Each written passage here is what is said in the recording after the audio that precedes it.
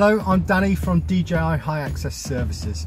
A couple of weeks ago, a customer of mine asked me to investigate a leak on her chimney. When I surveyed the chimney, I discovered the concrete flauncing on top of the chimney was all cracked and loose, and that there was an open chimney pot.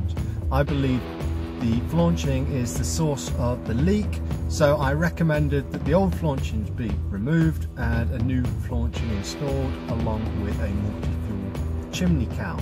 I'm just about to do that. Thought I would bring my camera along so I could show you what it is that I do when repairing a chimney. I'm just about to take the machine off the trailer so I can get cracking with that if you'd like to come along.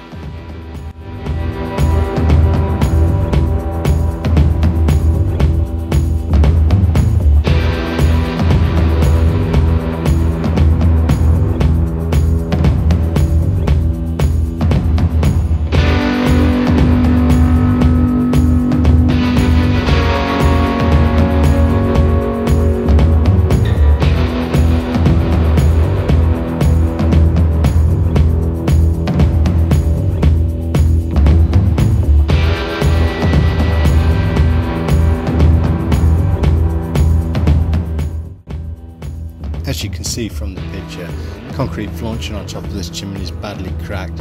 The chimney pod itself is in really poor condition. It's cracked and crumbling. Looks like it's only being held on by that Jubilee clip. And the bird guard itself isn't offering any protection from water falling down the pot. So the first thing I'm going to do is remove the flauncing and the pot so that it can be replaced.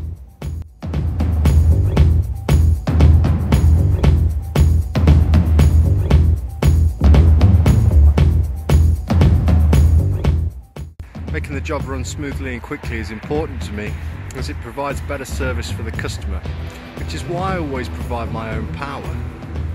Our generator is attached to our trailer which transports the cherry picker, therefore I can run a cable to my concrete mixing tool so that I can knock up a mix quickly and nicely with no trouble. When mixing concrete for a chimney flaunch, we like to make it strong, so that's a 3-to-1 mix.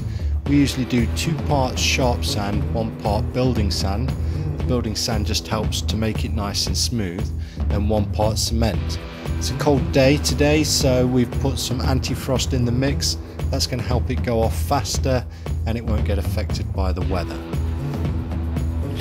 I like my flauncing mixers not to be too wet, not to be too dry. You want it wet enough so that you can get a nice smooth finish on it, but not too wet so that it cracks when it dries. This I'm happy with.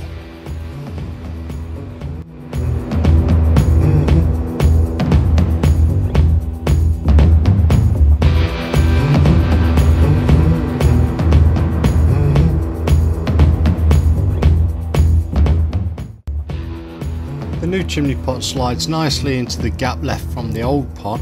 Then I use my flauncing mix just to spread around the top of the chimney, making sure it's higher in the middle and slopes down towards the edges so that rainwater will fall off the chimney.